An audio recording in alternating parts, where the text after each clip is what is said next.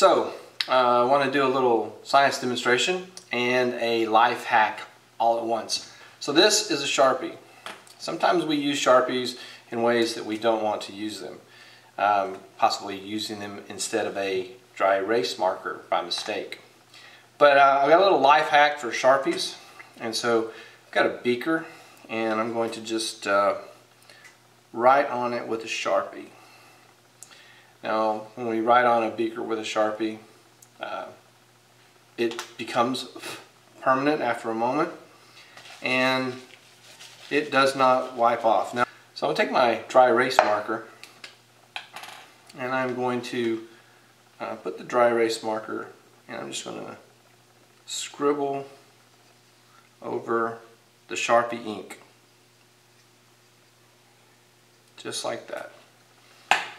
Now, if you are familiar with dry erase, you know that you can write on glass and it will come off. As soon as the dry erase becomes dry, so then I'm just going to take the paper and let's see what happens here. And the Sharpie is gone, completely gone. This is a notebook, and you could have accidentally dropped your Sharpie and you may have ended up with marks on your notebook that you don't want. Before you try this life hack trick, make sure using like in a corner where, make sure that you can erase the dry erase. I've already tested this. So once the dry erase becomes dry, it will come off of the plastic notebook. So back to our Sharpie marks. Now that they're good and dry, we just scribble over them with the dry erase to make sure that it becomes dry so that it will erase. It's not wet erase. Now here's a couple of disclaimers.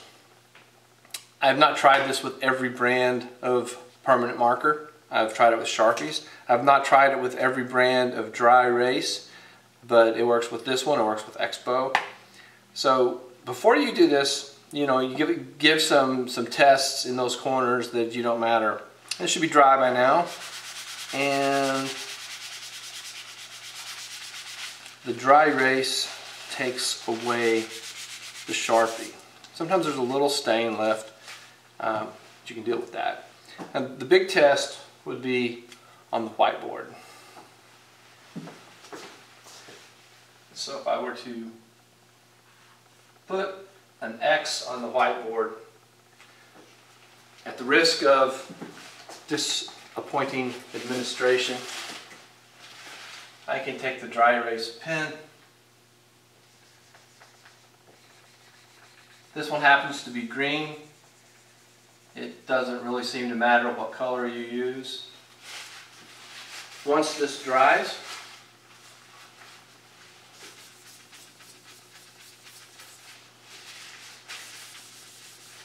permanent marker is gone. What? So how does this work? It is not magic. It is just a regular Sharpie, regular dry mark, a regular piece of paper, but it has the effect of being kind of amazing. The way it works is the Sharpie goes onto the surface, and then all of the liquids evaporate, leaving behind the black molecules. So the properties of solutions is what makes this happen. When the dry erase marker goes over the ink, it is wet and it has the properties of dry erase. It becomes the solvent, and the molecules of the Sharpie marker then dissolve into the dry erase liquid. When the dry erase liquid evaporates, it leaves behind this blob of dry erase property bearing ink, and it will erase away. So when the molecules of the Sharpie are dissolved into the dry erase molecules, the whole mixture of the two, the whole solution, now takes on the properties of the dry erase, and then we can use the paper towel to get rid of it.